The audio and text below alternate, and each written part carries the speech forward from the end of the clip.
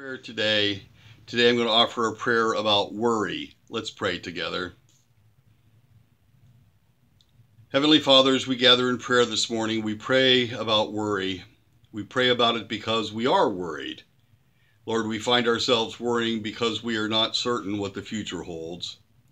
Help us to remember that has always been true.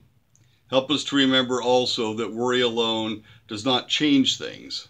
Help us to remember, however, that how we act can change things. We pray for each of us to remember your admonition that we love our neighbors as ourselves. As part of the prayer for our community, we pray that we each remain sensitive to doing what we can do to protect not only ourselves, but each other. Guide us each to know that we are safe in your care. Help us put aside our feelings of worry and to find moments or maybe even hours of peace. Amen.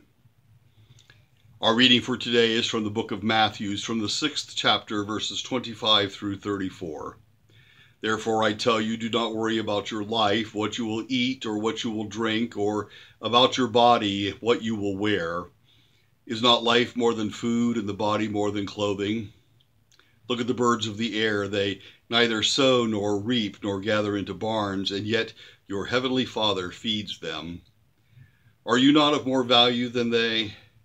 And can any of you, by worrying, add a single hour to your span of life? And why do you worry about clothing?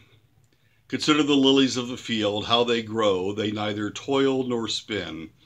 Yet I tell you, even Solomon in all his glory was not clothed like one of these.